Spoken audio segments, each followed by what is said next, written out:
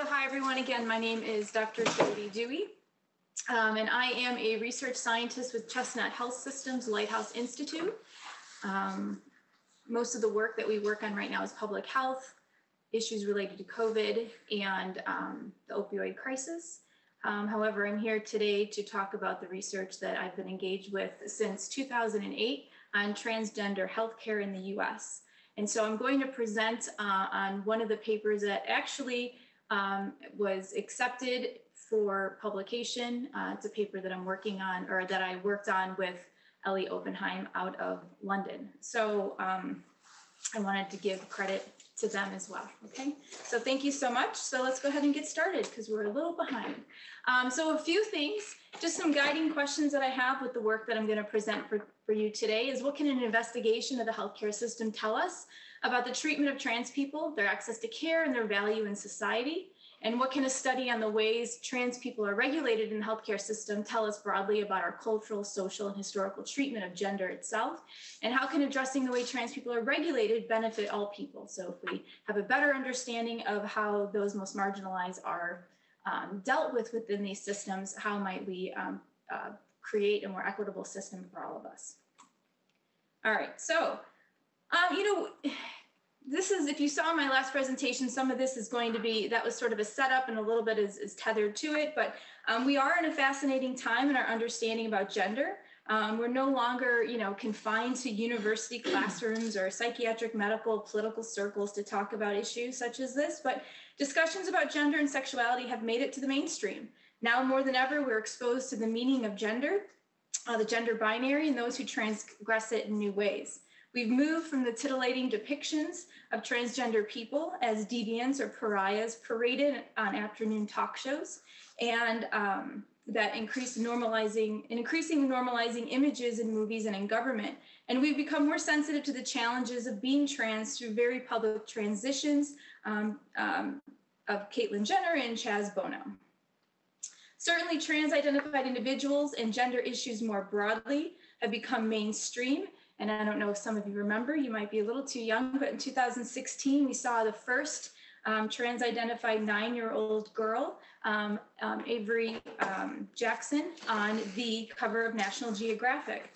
And accompanying this issue was the release of Katie Couric's similarly titled 1 Hour Highlight About Gender. And I remember when this came out, it was something that I included in one of my classes to show the students. Aside from her arguably disturbing touristic approach to investigating gender, in which she aligns herself with the perceived normality of the gender normative audience, she attempts to diminish difference and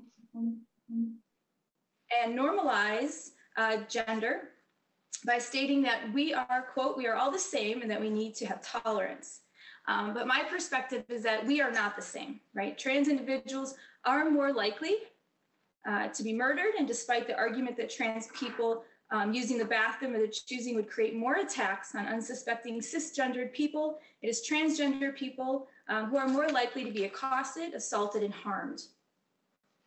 As social researchers, we investigate how people are shaped and ordered through specific cultural, social, and historical relations. Now, we've seen considerable strides towards transgender equality politically, legally, and culturally. During his presidency, former President Obama publicly instructed public schools to meet the needs of its transgender students, allowing them access to the bathroom and other spaces that match their gender identity. Increasingly, we have witnessed organizations' success in applying Title IX, a 1972 law prohibiting sex discrimination in any federally funded education program or activity, ensuring equality in education and school activities for men and women to meet the needs of also transgender individuals. However, many of these progressive changes were rolled back by former President Trump. Under his watch, we saw an immense focus on state and individual rights, and despite current President Biden's attempt to restore these protections, such as eliminating conversion therapy and barriers to healthcare treatment for transgender youth, we continue to see pushback at the state level. But under Biden, we also saw the first transgender woman confirmed as the 17th Assistant Secretary for Health for the U.S. Department of Health and Human Services.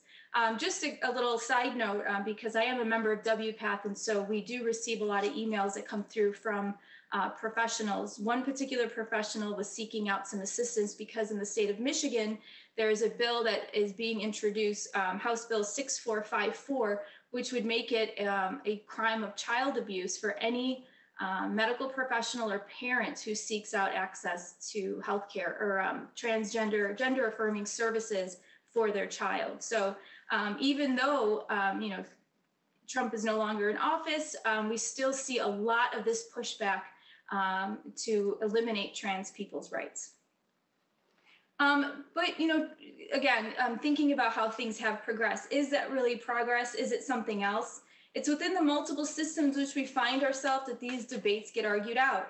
Does the fact that we are able to talk about trans people or gender and sexuality more freely, does it create more inclusivity, legitimacy, and access to human rights for trans people? And more broadly, how do these discussions matter for cisgendered people? As every good sociologist asks, why does any of this matter? Again, Katie Couric says that trans people are just like us, but to ignore the social processes in place that continue to construct the boundaries of morality by which some are defined and others are erased is to obscure the power of regulatory systems and legitimizing some at the expense of others, and to ignore the limits of such a system and eliminating the barriers to true gender revolution. What I will present for you today is a complicated picture of the ways that one regulatory system, the healthcare system, works to normalize and regulate, normalize and regulate trans people seeking out services, and in so doing may diminish the progressiveness imagined by a true gender revolution. So the work that I'm going to present for you today is based on specifically, it's based on the interviews that I conducted between 2015 and 16 of 20 mental health professionals. That was the second round that I interviewed individuals. I first started interviewing medical professionals in 2008, 2009. And prior to that, which was the impetus of why I continued this project, was because when I interviewed trans-identified people who were members of one particular social group in the Chicagoland area, that was the biggest issue for them, was navigating healthcare. And so that's sort of how I got into investigating the healthcare system. Let's see.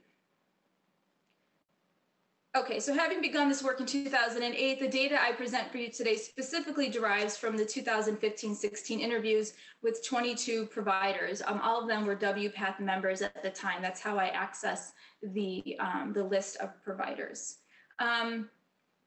So again, Katie Couric appears to normalize trans-identified people by drawing parallels between them and cisgendered people by using a normalizing and a biologizing framework. She attempts to eradicate difference in hopes that the audience, assumed to be cisgendered people, will accept or at least tolerate gender and sexual difference. She uses legitimizing knowledge to state the case for acceptance. After all, if science or medicine claims its realness, then so should you. But the problem is that in all this work to create acceptance, we are incapable of moving past the benevolency of the effort to investigate the process of legitimization that can also work to delegitimize the very people for whom this effort began. So a little bit of theory to kind of set the stage of what I will present for you. According to Wilkins, categorization does not lead to the ability to oppress, right? So it's not this observance of categories and then therefore we have a basis for oppressing, but rather they flip that around, right? The desire to oppress changes the way we see so that we then categorize in a particular way, right?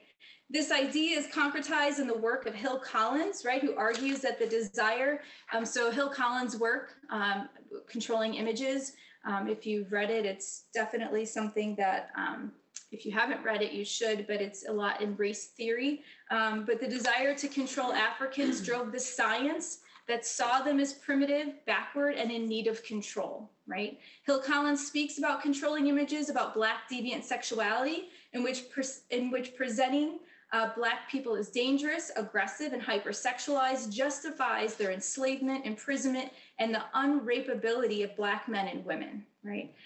Similar controlling images about those who transgress natural gender and sexual presentation and identity justify the over-criminalization, abusive treatments, and neglect experienced at the hands of all systems, including the criminal justice system.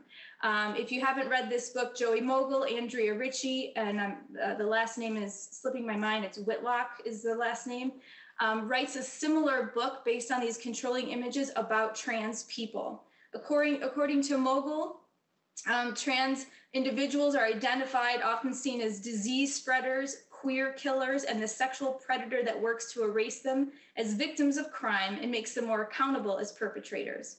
These images are so powerful that one's very skin color or their gender alone marks them, and they're equated with criminality, hence the well-known term driving while Black or walking while trans, right? So following the idea then, sort of moving us then to these dualisms that Anne Fausto-Sterling talks about, to effectively create these controlling images, right? To create these images, we also need its opposite, right? Namely, the perception of a white, pure femininity. Systems such as the criminal justice system are connected to the medical system, right? We think about Foucault, the way these systems tie together, often using previously constructed categories as guidance and how one should be viewed and processed. Foucault spoke about the overlap of the criminal justice and medical psychiatric systems that work to regulate a person's life beyond the initial crime and include more agents of judgment beyond the role of the actual courtroom judge. By naming, we have the ability to regulate and control. So Mogul argues that any attempt to eradicate the problem within the system that oppresses will never truly solve the problem. So let me read that again. Mogul argues that any attempt to eradicate a problem within the system that oppresses them will never truly solve the problem because the system itself is based upon the desire to oppress. So damaging archetypes are embedded into the structure of the system. So for the work I present for you today, the question becomes, can we ever expect to normalize a group of people, a behavior, or an identity, a presentation within a system whose very inception is based on recognizing deviance and difference? Can we ever depathologize trans people through a system that is meant to pathologize? And how in all of this progressiveness with new language and new tools do we inadvertently continue to undermine the autonomy and humanity of trans people?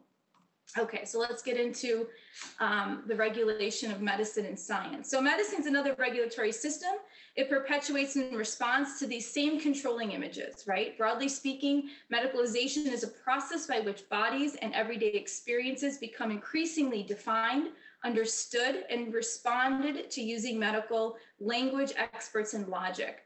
Cultural norms are obscured under science, and its biologizing framework that is often perceived by society as static and objective. Similar to oppression as a catalyst for categorization, medicine does not merely respond to bodily configurations by diagnosing, but it is its power, right? The power to diagnose and desire to medicalize all bodies that everyone then becomes diagnosable and treatable. Diagnosis is a language of social control, and it is a process. These same controlling images impact both the experience of healthcare by trans-identified patients and the decisions made by physicians and therapists while appearing progressive in their changes. The documents and how they are incorporated into the treatment of trans people may work to narrow rather than expand our understanding of gender. Okay. So to speak more specifically to gender legitimization, there are benefits to medicalization, right? You know, for individuals who didn't have access to healthcare, diagnosis provides that pathway, right? If we can recognize this as a medical issue rather than a sin or a crime, then it's perhaps this pathway is better than this other pathway was, right? It legitimizes different. It makes one recognizable, right? So that's even important in the transgender community that I've seen, right? Naming provides access to space as well. It extends one's boundaries, right? And a lot of the work that I've done for trans people who identify as transgender, their doctors will write them a letter. And several people have called this their get out of jail free card, right? They keep it on them because if they are accosted by somebody, let's say in a bathroom or, you know, a one gender only space, they can present this to legitimize their transgender identity. And so there are some benefits to diagnoses. Oops, sorry.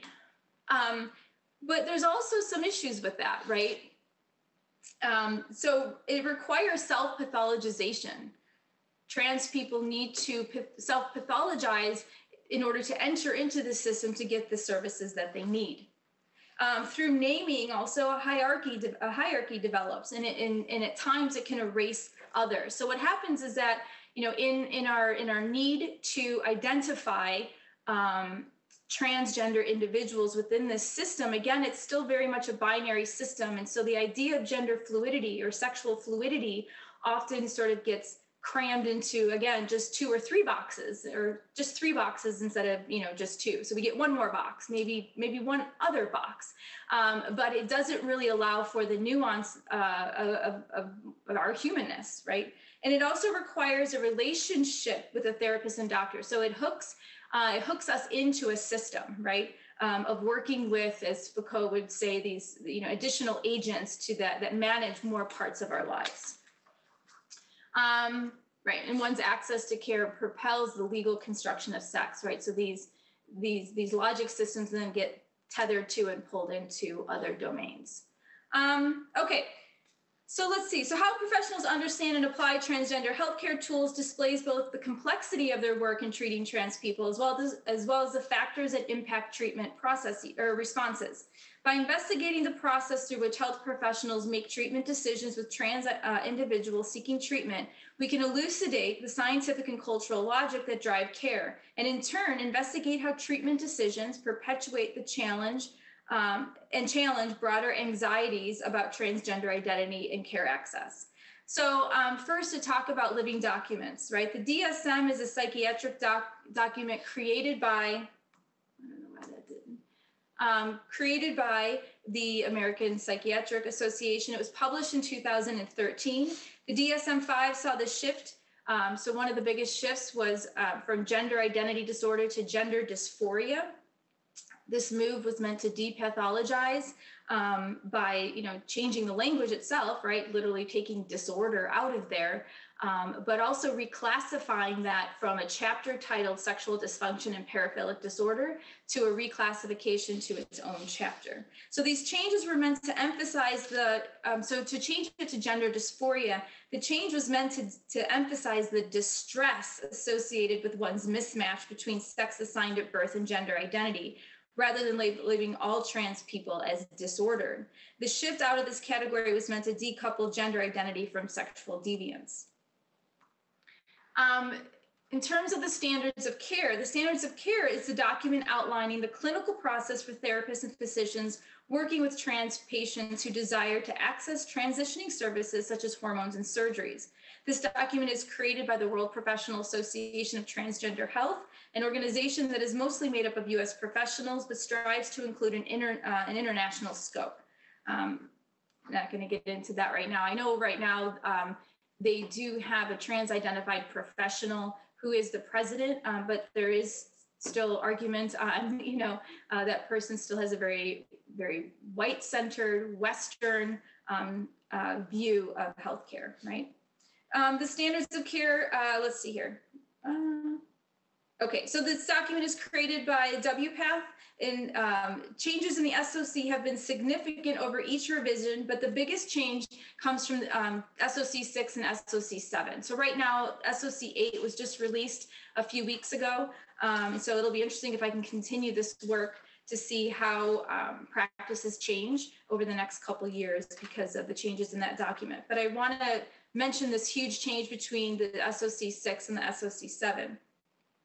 So the SOC 7 was released in 2011, and the biggest change is the removal of the real life experience for hormones and surgery. So prior to the SOC 7, one would need to live in their, as they called it, chosen gender for at least a year before, I think it was 3 months before accessing hormones and a year before accessing surgeries. They also needed to be a part of a triadic therapy requiring long-term psychotherapy and removal of formal diagnosis of gender dysphoria for every individual presenting gender concerns. So instead of a letter following a lengthier psychotherapeutic relationship, under SOC 7, someone seeking these treatments could provide a referral letter or multiple referral letters as required for some treatments from any mental health professional or health professional trained in behavioral health and competent in assessing gender dysphoria. So what's interesting, okay, so let me just kind of back up a minute. So again, the biggest switch between 6 and 7 is there's no longer a triadic psychotherapeutic relationship. What is happening now is, or under SOC 7 was a gender assessment. That's what it was called by a lot of the professionals that I interviewed. It's actually a psychosocial assessment, but a lot of the medical professionals called it a gender assessment, which is interesting in and of itself. But while the term changed, the process really didn't, because individuals who were still assessing still wanted a lengthy relationship in order to write the letter that was required for the services, because that's their name on it. And the requirement of the letter is to basically make the case that this individual is really transgender, or this individual is prepared or stable or competent. And, you know, it makes me think of this book. It's a great book. It's not about trans people. It's about the criminal justice system in Chicago. And the name is escaping me, but it's called Crook County, because the name of the court system in Chicago is called Cook County. That's the county we live in. But she titled the book Crook County. And she talks about the way defense lawyers actually, their main job, their job is not to present evidence. Their job is to present a viable person. Like, can we believe this person to be stable, right? Because the assumption is somebody who is standing before the judge probably committed the crime, or, you know, they're these horrible people, and it's based around race and around gender. And so she talks about this process of the way defense lawyers have to essentially just sell their clients. And so that's the way I kind of think about what this letter is. It's about creating this justification of the humanness of this person to access services. And that's what the letter sort of represents. Okay, so while, and also what's interesting under SOC 7 is that even though you no longer need this relationship with a psychiatrist, because you needed one letter from a psychiatrist, you still need somebody who's trained in all these elements, right? And so let's see here, a trained professional, trained in behavioral health and competent in assessing gender dysphoria. I think somewhere else it even says that they, you know, understand certain parts of WPATH and those kinds of things, right? So it's about establishing this expertise. So, so while lengthy therapeutic relationship was no longer required under SOC 7, a psychosocial assessment with patient-informed consent was required.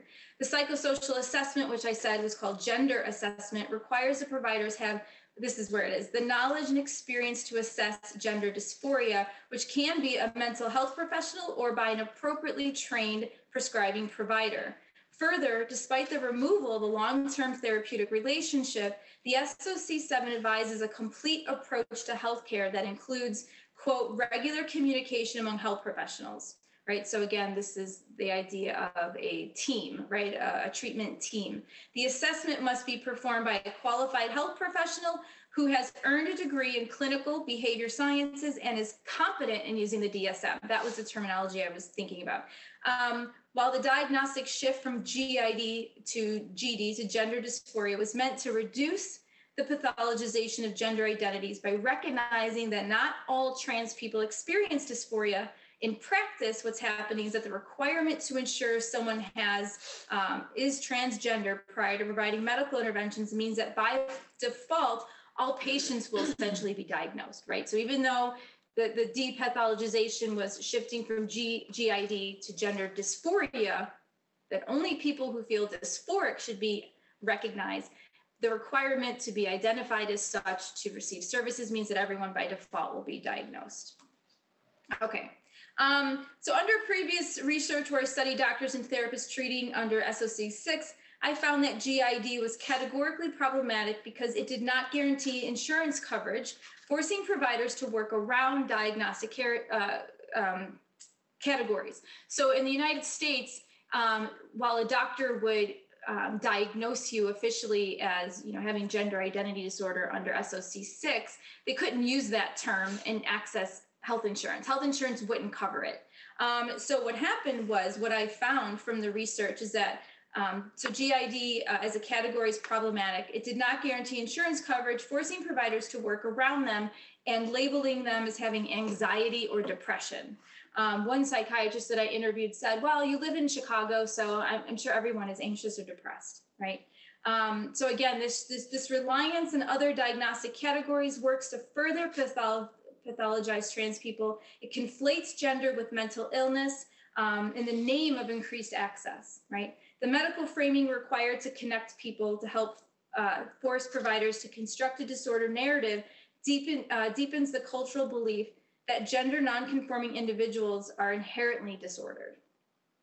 Patients become part of their own pathologization as they need to be seen as being mentally competent and able to make informed decisions, right? So they have to this is interesting, they have to self-pathologize in order to then prove their stability to access services. And so to give you an example, one particular quote of a doctor or a counselor that I interviewed said, their assurance that they are standing, this is when she provides services, their assurance that they are standing at the edge of their precipice, looking back over their shoulder at everything and everyone they ever loved or worked very hard for, and they're ready to lose all of it because they come to me at that point where they say, I just don't want to live another day in this body. I can't do it. So again, there's this idea that, you know, you have to be willing to lose it all. You have to be at the point of literally taking your own life to show me that you're serious enough about this. But yet, if you speak too much in this way, then you're not mentally stable to make the decision. So for a lot of trans people who have to go through these processes, it's very difficult to know what to say, when to say it, how to say it, because you're balancing between self-pathologization and then trying to establish your stability while also trying to tell the narrative that doctors want, which means that you must know you're going to, you know, lose everything in your life to choose this for yourself, right? Rather than, you know, seeing the humanness and the wonderfulness of individuals who sort of, you know, understand gender fluidity and going through these experiences.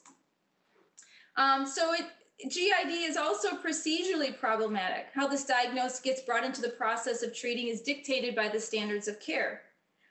There is confusion of language as to how much decision-making power providers actually have, fluidity versus eligibility requirements. Part of the process is to create a narrative. A recommendation letter written by a therapist for the physician is proof that one is appropriate for services.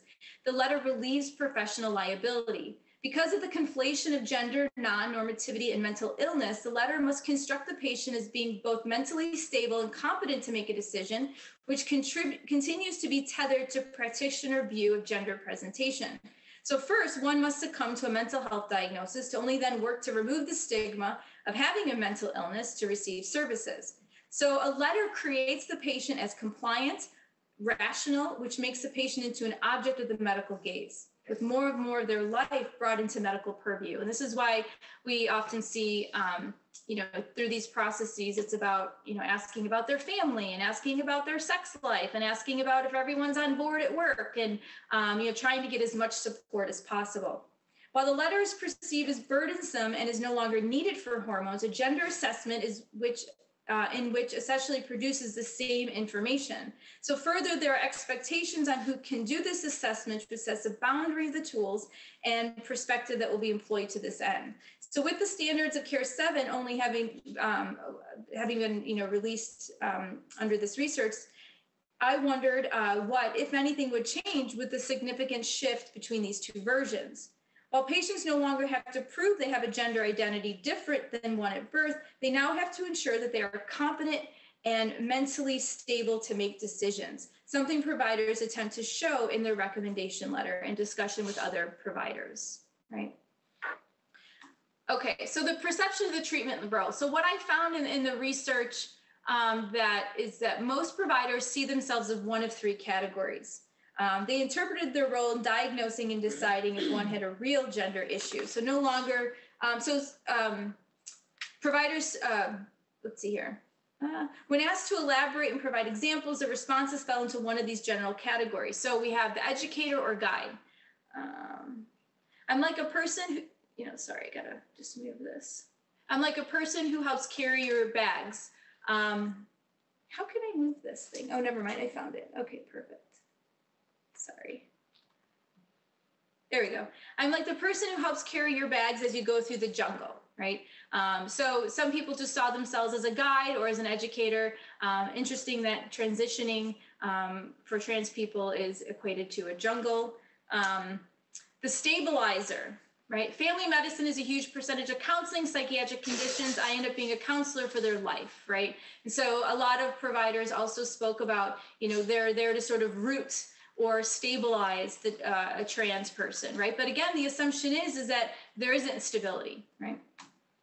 And then the assessor, which is sort of, some people were a little bit more on the gatekeeping end of it, but I use the term assessor for these individuals, but really those people who want to make sure there's a correct diagnosis, they still sort of held on to, I need to make this decision if this person is transgender and if these decisions that they're going to make are right for them. Okay. So providers discussed their understanding of both the DSM and the SOC. Many indicated that they did not use the DSM and that it was not particularly helpful in treating their patients.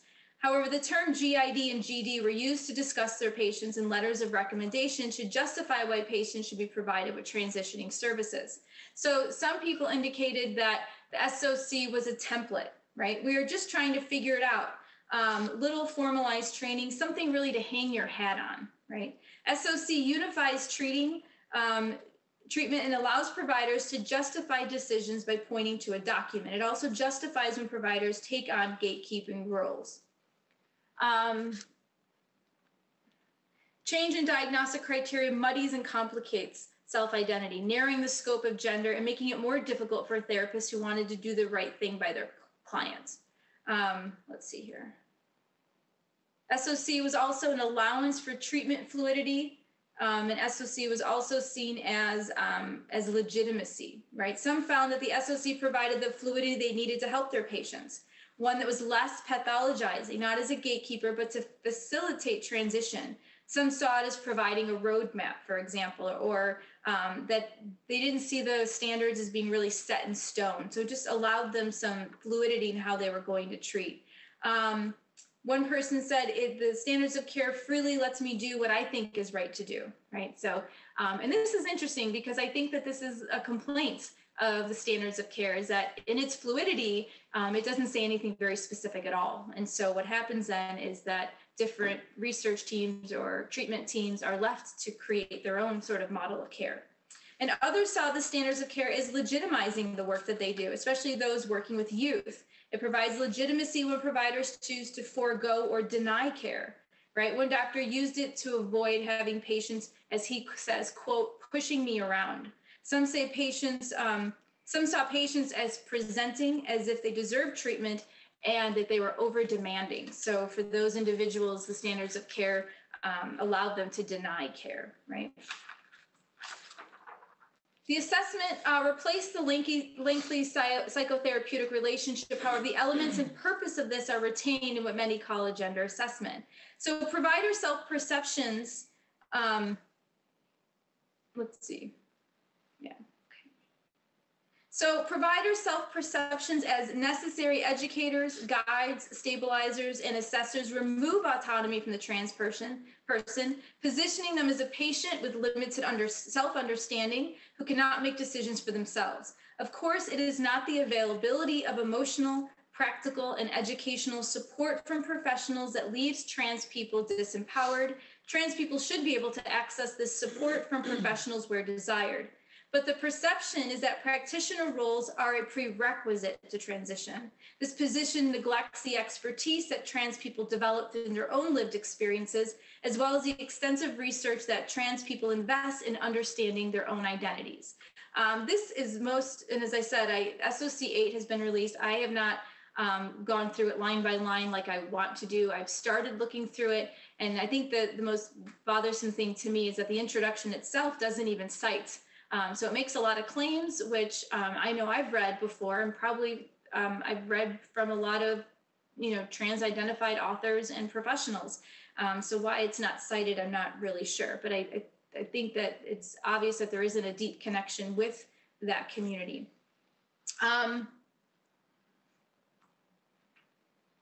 So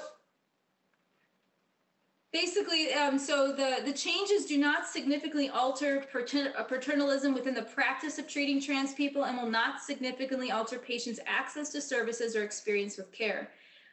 It also may not shift the deeply held cultural views pertaining to gender, mental health, and patient competency entrenched in diagnostic categories. It also fails to address the interlocking collaboration between doctors and therapists that form quality care, in which powerful systems continue to dominate knowledge and regulate medical therapeutic processes that expand social control. And it also may obscure our critical analysis of how the process violates human rights in the name of progress, increased access, or demedicalization. The Standards of Care 7 does throw out the term harm reduction and human rights, but to what extent it understands it, defines it, and sets clear guidelines on it is unclear. So, sorry, I just read through that. So in conclusion, controlling images and medical tools that continue to conflate gender with mental illness forces trans people to self-pathologize and then present their sanity to access services will always undermine the ability to build trusting and honest relationships with provider. And I think that's something that we forget, right? And that's an article that I had published years ago from my work in studying trans-identified individuals themselves, is that it undermines a trusting relationship that they should have the right to have, right? If standards to treat trans people were truly progressive and included self-identification, experts in the organizations in which the standards form would perhaps argue themselves out of relevancy and be incapable to sustain and safeguard their institutional authority in transgender health. So bringing us back to Mogul's ideas, the problem with these systems is that we cannot expect them to provide true legitimation and depathologization when their impetus is to categorize, define, and separate. In legitimizing one, it disparages others. A system based on recognizing difference is required to strengthen the divide and the boundaries between identities. It must create a deviant other, right? And so we see this with terms like autogynephilia, and just having different terms to decide who gets access and who doesn't. It must create a deviant other to justify the non-deviancy of the other. How do we effectively argue for the respect and access to rights for trans people when doing so requires that we disparage others? How do we expect that the rights of cisgendered people will be respected if they are based on the denial of rights for others? We cannot expect a system that was created to understand normality from abnormality to succeed at normalizing trans people without the risk of harming others. We have to find solutions outside this system. Thank you.